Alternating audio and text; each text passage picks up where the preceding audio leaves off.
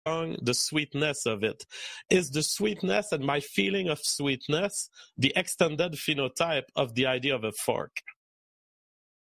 No, I mean, the sweetness comes from whatever you ate. The fork is how you got it to your mouth. And this shows the limit. This is exactly where it breaks, in my view. It's not that the parallels are not valid. Oh, it's beautiful. Culture changes, and I agree with you. I have full respect for Native Americans, and it's all beautiful.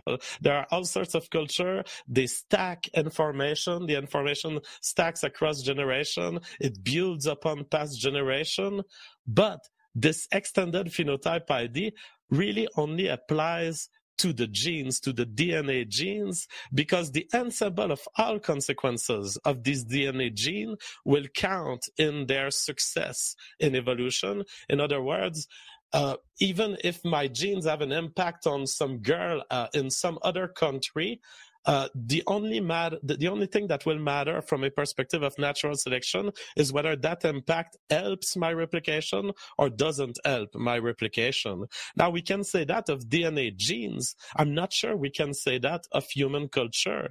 Human culture only replicates to the extent that humans are transmitting the right bits of it. To that extent, the siege of natural selection for cultural ID are DNA genes, because we have genes that make us prefer certain IDs, and these IDs will only flow through, they will only exist on planet Earth to the extent that they help my genes. And therefore, we're still into a DNA-centered view of evolution. And human culture, to me, is the extended phenotype of those DNA genes that create brain structures that can communicate this information. So this is a holdup that a lot of people have had. Because memes depend on us in order to exist, therefore they can't be their own independent things. That's like saying that because a virus depends on its host, a virus cannot evolve on its own. A virus is never its own independent evolving entity. The mindosphere, so all the minds of humans, that is the ecosystem, that is the environment in which memes can evolve and spread and take over. So one example is so you can actually get memes that evolve that actually hurt their host. A good example of this is the sweetener that was used in ancient Rome for their wine. They started sweetening their wine with lead, and this gave a lot of the wealthier people in their communities mild lead poisoning. Pretty mild, but people think that it was having a mental effect on them, and it was having an effect on their fertility. But it was super popular, and so it kept spreading, and it wasn't enough that it completely stopped them from reproducing. And a lot of times it was people who were a little bit older that were starting to drink this, so they'd already had babies and so on. So a lot of times memes can evolve to be bad for their host, and in some cases they can actually be parasitic. They actually depend on hurting their host in order to spread. And one of the cleanest examples of this is the school shooting meme. The selection pressures that are helping something spread are really interesting, and it's actually one of the most important things that we've discovered in this field of cultural evolution is discovering what are the selection pressures that help memes or these ideas spread. And with trying to find my slide here for that. With the school shooter meme, every time there's a school shooting, this behavior, there's this idea that's in this student's head that, oh, when things are bad, I can just go kill everybody that I know, or find some way to just rampage on everybody and then kill myself. That's kind of the normal sketch of this. They kill the members of their community and then they kill themselves.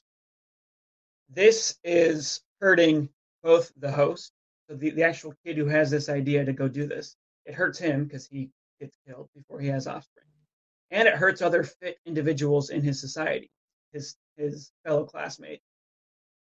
And in that process, it gets media attention and it spreads to the minds of millions of people, and it lies there dormant. This meme just lies dormant, until it happens to the right environmental triggers cue it to take action. And it does this whole thing again, and it blows up in the media again, and it spreads again. So there are some very interesting ways in which memes that actually hurt their host spread, and really they evolve to become really efficient at this over time. Memes evolve again as mutations in the actual meme itself, and different memes being put together with other memes that exist. So certain really toxic religions can become really popular because of the collection of memes that are there. Some really toxic memes can actually spread by being with a bunch of positive memes and so on. This is often brought. I'm not really convinced by it. First, the school shooter meme. I think that there can be justifications for DNA-based evolution of self-sacrificial behavior and even suicidal behavior in certain instances. I won't go into the detail, but Dawkins and Weinstein have been discussing possibilities. I don't think we need a mimetic explanation to explain the school shooter meme. We may very well replace the explanation with some balance of tribal desires to fight a certain tribe and desperation by individuals who see that they cannot be part of the reproductive line, and you would have probably a more complete explanation of the phenomenon of school shooter, which I will note is always someone who's desperate because of a loss of job, or who's desperate because they literally don't have a job already and they don't have a family. I don't hear much fathers of 10 children being school shooters, and I think that the reason lies in our genes rather than in our memes. Same thing for religion. People say that religion is toxic, but then they use a very human definition of toxicity. Toxicity being apparently being authoritarian toward your children or throwing gays off roofs. There is no...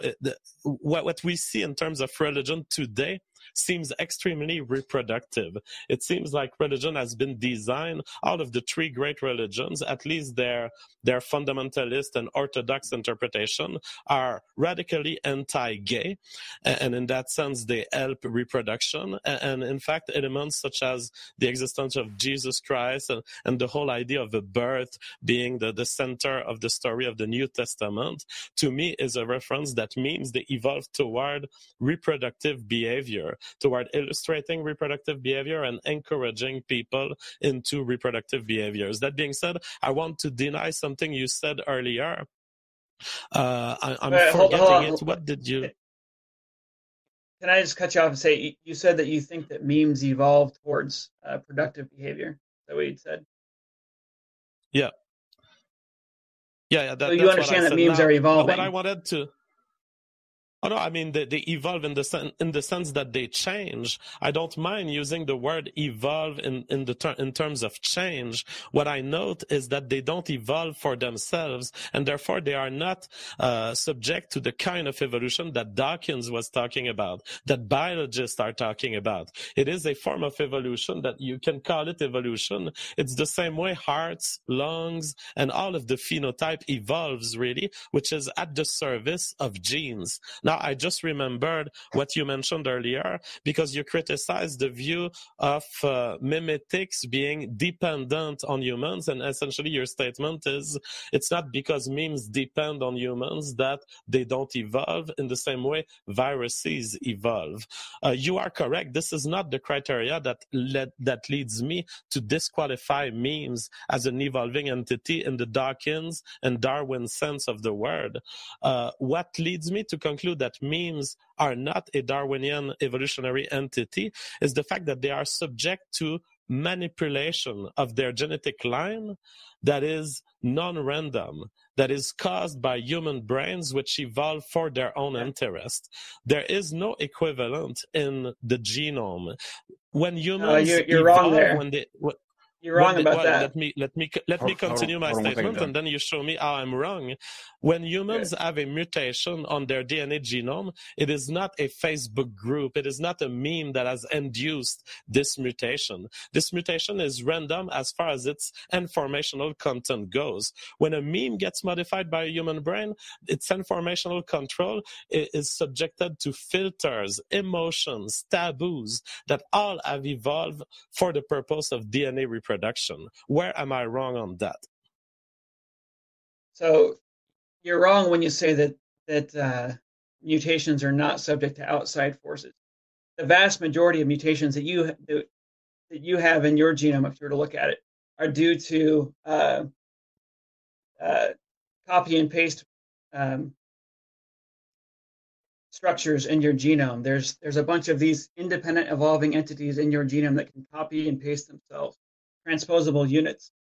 These are their own evolving entities, and they are interfering with your genome. This happens all the time. Right?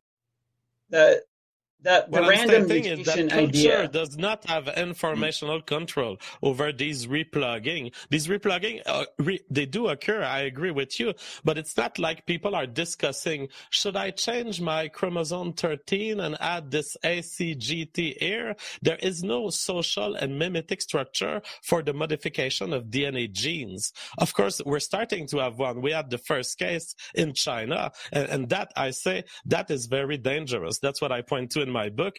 We are headed toward genetic modifications of that kind, but up to now, human culture does not play with human genetics in an informationally controllable fashion, whereas human genetics keep modifying memes in that way, in a way where they undermine their mutation, they undermine the randomness of these mutations in order to control the memes and make them evolve toward ways that will serve DNA genes. Yeah, so the important thing to understand here is that memes are evolving as symbionts. And when you understand that, when you understand what a symbiont is, I'm sure you know this, you have your PhD in biology, you realize how similar these two things are. So if you look at a tropical coral has a symbiotic relationship with zooxanthellae, which is this little single-celled plant that lives inside of its cells. And the corals used to be their own independent little animals. There's actually lots of corals that don't need zooxanthellae in order to survive. Zooxanthellae also used to be their own independent structure too, but now they're locked into symbiosis. And so the zooxanthellae, it's still its own independent evolving entity. Mutations change how it does its thing, and it's competing with other zooxanthellae for survival and reproduction. It is evolving inside the environment of its larger coral, and there's competition between other species of zooxanthellae, other strains of zooxanthellae, for survival inside that tissue of that coral. But if zooxanthellae ever undergoes a mutation that makes it kill its host, massacre its host to extinction, then of course the zooxanthellae is going to go extinct as well. This is the type of trap that memes are in. They can, whenever we have symbiosis, we tend to see a mutualism arise. You can get virulent symbiosis. You can get, for example, I just got an E. coli infection. I was in Ecuador. E. coli is a symbiont that lives inside of us, and we need it to produce vitamin, I think it's vitamin K2. If you don't have it, you get malnourished. But if you get a strain that's acting up, you get sick and you can actually die. And the parasite will die with you in that case. Over time, we see that symbionts often evolve to help their host. So I actually agree with you that religion, and for the most part, so I was raised Mormon. I'm no longer religious, but my identical twin brother who stayed Mormon, he's got 6 kids, and he's raising them, and he's doing the whole like Mormon giant family thing. The Mormon religion is actually helping him survive and reproduce better than I'm surviving and reproducing. I would say that And I'm this living is true better. for But all atheists on average in America. The atheists yeah, find it themselves is. with such a low birth rate that Susan Blackmore herself, the author of the meme machine, said, "Oh my God, I think we missed something here. Religion is not just a virus of the mind. Somehow it Yeah. helps people reproduce."